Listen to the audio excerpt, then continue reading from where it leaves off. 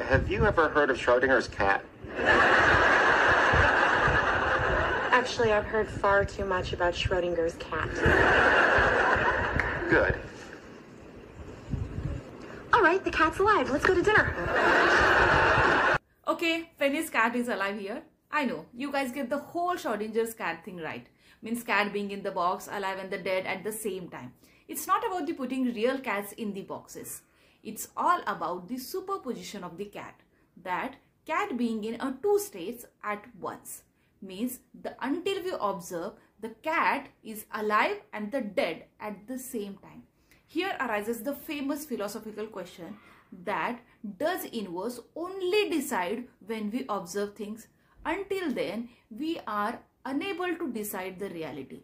The same thing happens with light.